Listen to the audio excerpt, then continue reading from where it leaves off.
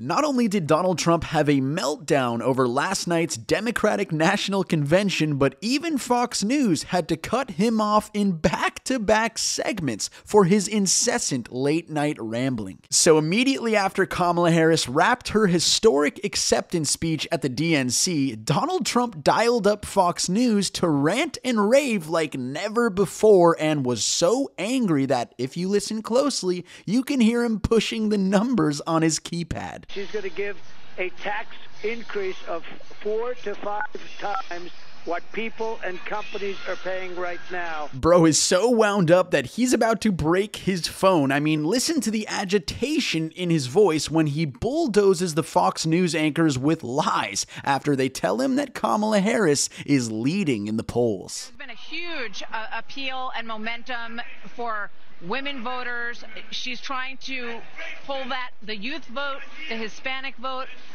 the black vote back in her direction. Polls show that she's having some success in that at this point. So what are you going to do? What's your strategy to rebuild the momentum that you had with those voters? No, she's not having success. I'm having success. I'm doing great with the Hispanic voters. I'm doing great with black men. I'm doing great with women because women want safety. They want safety. And they don't have safety when they have somebody allowing 20 million people into our country, many of them very dangerous people. No, it's only in your eyes that they have that, Martha. First of all, crime has gone down under the Biden-Harris administration. Secondly, women, Latinos, and black voters are all in favor of Kamala Harris over Donald Trump. And in fact, the latest national poll conducted by FDU shows Kamala Harris beating Donald Trump by a 7-point margin of 50% to 43%. That is what losing looks like, Donald. But clearly, Donald Trump is not interested in facts or data or reality because here he is downright lying about basic economic statistics. She didn't talk about 70% of our people are living in poverty. There was that angry push of the button again, and actually, guys, the latest census has the poverty rate at 12%, not 70%. And by the way, the tax hikes that you plan to impose on the working class will only exacerbate the wealth gap, which Donald Trump evidently thinks is a good thing because here he was attacking Kamala Harris for wanting to tax the wealthiest corporations. And you know, she wants to raise the taxes on corporations. What they're going to do is pick up and move to another country, like the pharmaceutical industry moved to Ireland and they moved to other places. Well, now we know where Donald Trump's allegiance lies with Big Pharma and the big corporations who donate to his campaign for those tax breaks. Oh yeah, his allegiance also lies with dictators and foreign adversaries, which Kamala Harris did a stellar job of slamming him for during one of my favorite moments of her acceptance speech. I will not cozy up to tyrants and dictators like Kim Jong-un who are rooting for Trump.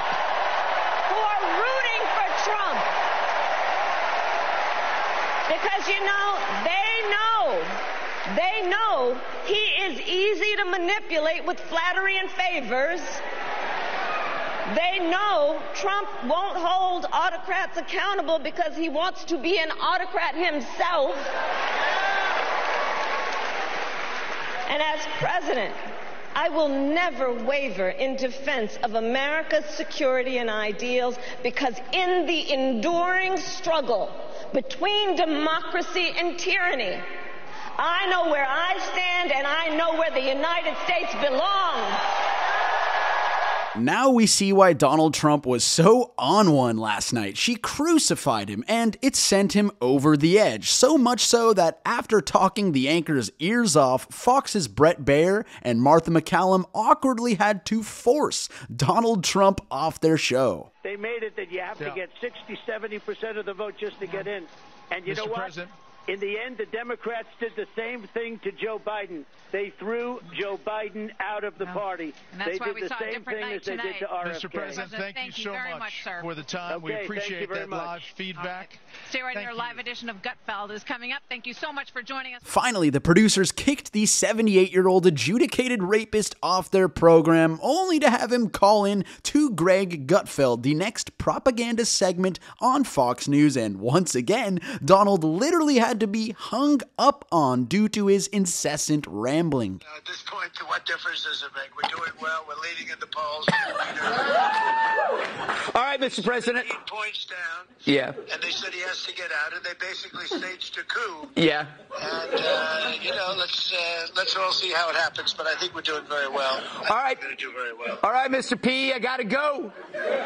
Good grief, call it a night, Mr. P. It is way past your bedtime. So eventually he did, but only after he posted a flurry of 40-plus Truth Social rants spreading more lies and conspiracies about Kamala Harris and the Democrats. Not going to cover those because it's the same old drivel, but the most interesting one he made was a post that claimed he is now a champion of women's reproductive rights. Here's what he posted this morning verbatim, quote, "My administration will be great for women and their reproductive rights," end quote. But Donald, you took away women's reproductive rights, which you bragged about doing on Fox yesterday. Remember? The gaslighting, the cognitive decline, and the desperation is strong with Donald Trump after the DNC. All right, to shift gears, we just found out in a new court filing in Pennsylvania that Robert F. Kennedy Jr. is dropping out of the race